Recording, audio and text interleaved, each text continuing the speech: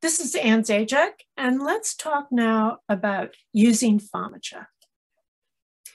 FAMACHA is a targeted selective deworming program based on assessment of anemia caused by Haemonchus contortus, the barber pole worm.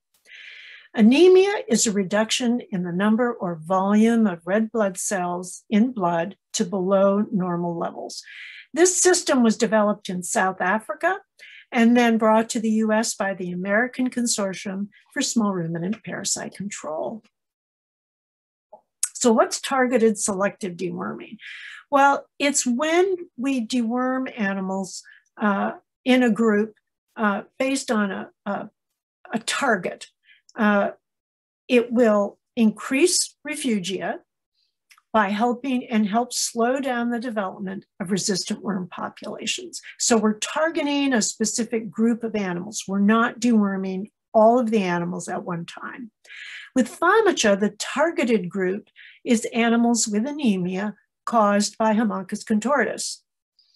Now this system, FAMACHA, is only going to work where Haemonchus contortus is the predominant gastrointestinal nematode. Now, luckily, that's most of the United States. And this system of detecting anemia indirectly measures parasite numbers and infection severity, and therefore the need for treatment. We identify anemia with the use of a card, and that card has 5 color categories that we can match to the conjunctival mucous membranes of the eye of the sheep or goat or a llama or alpaca. And then we classify that color into one of these categories that describes whether or not the animal is anemic. And on the left-hand end, you see bright red, which is not anemic. On the right-hand end, a severely anemic animal. Now, the color that we're correlating to the mucous membrane color has been studied extensively, and it's been validated that the colors on the card actually are directly linked to the percentage of the red blood cells in the blood. So we know that if an animal scores a 1, then that means it is very, very, very likely to have a percentage of red blood cells of greater than or equal to 28%, which is considered normal. And you can see then that these colors match up to what you should do in terms of deworming. If the animal scores a 1 or 2, you don't treat. If it scores a 3, maybe you treat. If it scores a 4 or a 5, that animal definitely needs to be treated because it has a high level of anemia. Now, I mentioned that category 3 may or may not need to be treated. It depends partly on your management program and situation. So you may choose to deworm. Often you'll hear it recommended that lambs and kids that score a 3 should be dewormed. Many people might choose to deworm pregnant or lactating animals that score a 3, especially if they're first timers. Animals in poor body condition, it may be a good idea to go ahead and deworm the 3. And generally we say if you're concerned about an animal's general health and well-being, you may choose to go ahead and deworm those animals that score a 3. You always want to look at the whole animal when you're making decisions. So when and how often would you score? Well, during worm season, when conditions are really good for transmission. That means it's warm, there's moisture out there, adequate for worm development and survival. We're going to score every 2 weeks. When transmission slows, that interval can be increased so much. So when it's cooler or colder weather in spring and fall, you may be able to increase that interval. When it's winter time, with freezing weather, you probably don't need to score at all. Some of this is going to be based on your experience of local conditions. And so you develop a feel for how often you need to score. But the critical thing is that during worm season, when those parasites are really doing well, you need to score every 2 weeks.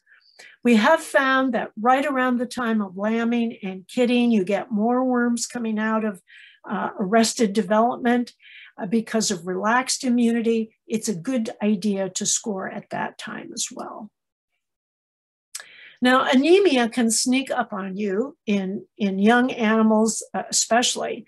So another advantage to FAMACHA is that if you're checking frequently, you shouldn't lose animals. You shouldn't be surprised by an animal that all of a sudden is dead when it had looked fine a week or so ago. But I want to be clear that using the card now and then isn't the same as using our FAMACHA system, because vulnerable animals can change category, can change their FAMACHA category dramatically over a 2-week period. And that's why you have to stick to that 2-week check in the heart of transmission season. So we're going to keep you looking at your animals with FAMACHA on a more frequent basis. And so the advantage here too is that you're more likely to pick up other problems earlier. Now you're going to see a video that demonstrates the actual technique, but here's a quick introduction.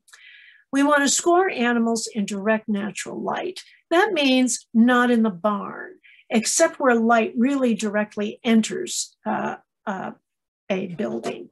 You don't want to score them under an overhang or in the shade.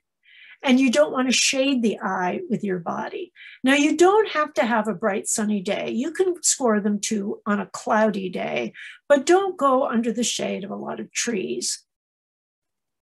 You want to score the bed of mucous membranes that's below the eye. You don't want to score the inside of the eyelid, which may in fact appear paler than the actual bed of membranes. And so we can divide our technique for scoring into 4 stages, or 4 little mnemonic words here to help you remember. The first is cover the eye by rolling the upper eyelid down over the eyelid. Then you want to push down on the eyeball until the eyelashes kind of curl up and touch your thumbnail. Now, don't worry, you're not hurting them. It seems like you might be hurting them, but you're not. It feels a little odd, but you're not hurting them. And then you pull down on the lower eyelid, and what happens is that bed of mucous membranes pops up into view. And you can see it here in this animal that we've got. You can't even see the eye because you've rolled the eyelid down over the eye, and now you've exposed that nice pink bed of membranes. And then you match the color of the pinkest portion of the mucous membranes to the card. So here you can see what we want to do. We want to score that bed of mucous membranes here. What we don't want to do is just look at the rim of the eyelid. Now you want to use the card each time. Some people think, well, I'll remember what those colors look like, but in fact you don't. You tend to drift. So you want to have the card right there each time. You want to score both eyes. They can be different. You may get a 2 on one side, a 3 on the other side. And you always use the highest number, the most anemic number, so that you don't mistreat an animal that might need it. No half scores. You have to use whole numbers to score both eyes. You want to be quick. If you stand there with the eye held open, hemming and hawing and not sure what number you want to call it, those membranes will get pinker. So you just do it quickly, give your best impression and be done and go to the next eye. You want to store the card in a dark place when it's not in use. What many people like to do is get 2 cards. One always stays in a desk drawer or a cupboard, and then you can compare the one that's in use with that one that never gets used and see if it's starting to fade. Because over time, these colors do fade. So you got to be sure that you've got a fully unfaded card in use, and when it starts to fade, then you want to replace the card. So here's a couple situations you might wonder about. What if I see different shades of pink in the membranes? And sometimes you do see patches of slightly different colors in that bed of mucous membranes. You score the pinkest part. Don't worry about the paler part, score the pinkest part. Sometimes you might see a fleshy white membrane called the nictitating membrane or third eyelid that sits at the inner corner of the eye, and it can pop up. And it looks like you're doing something horrible to the eye. You're not, it's just a normal membrane that's there. Just reposition your fingers so that it goes down again, because you don't want to score that nictitating membrane because it tends to be very pale. What if more than 10% of a herd or flock scores a 4 or 5? Well, that suggests that you might be having a significant problem that's going to continue to develop. So in that case, you should score the 3s, even if, or treat the 3s, deworm the 3s, even if you normally wouldn't do. And you also want to recheck in a week instead of 2 weeks. And then also change pasture if at all possible. What if you have lots of animals? Well, some people say, I have hundreds of animals. I don't want to use this system. I can't be looking at every animal individually. But in fact, it's very helpful to use sentinel animals. And those would be your most vulnerable animals. So you could, for example, take lambs and kids, figuring that they're your most vulnerable animal, and score them. Or you could say, I'm going to take the animals, I'll collect up those animals that come up last for feed because they're the most likely to be anemic. They're weaker, so they come up last. I'll check those animals in a group. If they're okay, I probably don't need to check anybody else. If the lambs and kids are okay, I probably don't need to check anybody else. So don't immediately dismiss FAMACHA as unusable. Just think about ways to be creative with it. What if I score an animal a 4 or a 5 and then treat it and turn it back out again? When should it be normal? Well, even when you use an effective treatment, if you're putting animals right back out on the same pasture again, they're going to get reinfected immediately. And the degree of reinfection is going to impact the length of time it takes them to replace the red blood cells they've lost to the worms. So I can't tell you how long it will take for them to be normal again. What would be preferable would be to move severely anemic animals off pasture altogether, put them in the barn, put them in a dry lot, give them really nice food to eat, or to move them to a pasture with fewer or no worms at all. What if I have a pregnant doe that looks thin but scores a 3? And I don't usually treat animals that score a 3. Well, if you're in doubt, it's okay to deworm. You want to make basic deworming decisions with FAMACHA, but always consider the whole animal. For example, there have been a number of people that have recommended a 5-point check system to give you an organized way to check the whole animal. And here's just an example of one from Susan Sheenian of Maryland Cooperative Extension, where you check the eye for anemia, you check the back to look for poor condition that would indicate poor nutrition, check the tail to look for signs of diarrhea, the hair coat that could give you evidence of poor nutrition and lice, jaw for bottle jaw, and then some would add in the nose to check for nasal discharge as well. But you're considering always the whole animal. It's not just FAMACHA. Now, what if I have a lamb or kid that needs frequent deworming after weaning when others of the same age don't require much deworming? Well, in that case, do not keep that animal. Do not sell it to anybody who would breed it. And if you decide you want to keep the animal, don't breed it.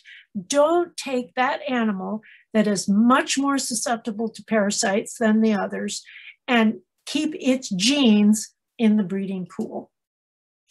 And you always want to keep good records. There's template for recording FAMACHA information on a herd or flock basis that's included with the FAMACHA card in that packet. But there's other record-keeping forms you can use on the URI website. And it's really, really a good idea to keep individual records on animals' FAMACHA scores, as well as other health information. So just a disclaimer, FAMACHA is only applicable where Haemonchus is the main worm causing disease, but as we said, that luckily is most of the US. Conjunctival redness, or seeing redness in those membranes, can be caused by eye disease or environmental irritants or other systemic diseases. But masking of anemia by these conditions is really uncommon. And in the grazing season, it's just not that likely to happen. Other causes of anemia exist, but they tend to be uncommon or rare compared to barber pole worm in the grazing season. So really, the chances of other factors interfering with the FAMACHA score directly relating to parasites, it's really not likely to happen. FAMACHA is a very dependable system to use. The card used to be printed in South Africa. It's now printed by the American Consortium for Small Ruminant Parasite Control. And the card you're going to get looks a little different from the one that you'll see used in the demonstration video. We do have the ACSRPC logo on the current card, you'll see, and also on the current card is the QR code for the video that you're going to watch. So if you need a refresher on our cover, push, pull, pop technique, all you need to do is scan that code and you can watch it again. And so that's the last of my lecture videos on the FAMACHA system. And now you can watch our demonstration video on the procedure.